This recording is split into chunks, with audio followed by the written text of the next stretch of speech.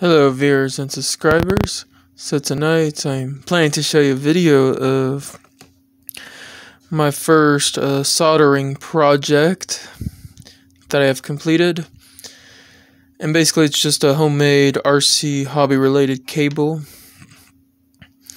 So this, of course, RC hobby related homemade cable I came up with for my first soldering project ever to complete is basically an adapter to plug a battery that has the red JST connector into a Futaba J device connector, such as the plug-in sockets, on a Futaba J slot receiver, such as a Futaba brand receiver or a Tactic SLT full range receiver, for example, or of course the actual Futaba J plugs on a switch that the battery would plug into, for example.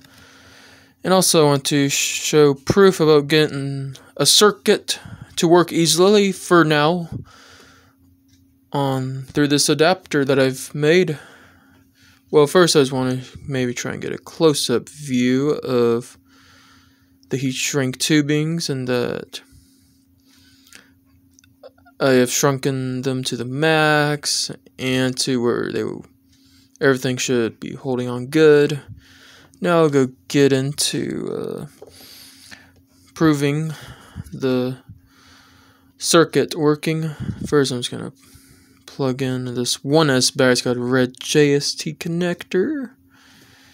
And then I'll use this LiPo voltage checker that is, in fact, 1S compatible.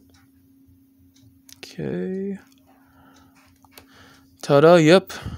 See something going there? That the circuit works through this adapter.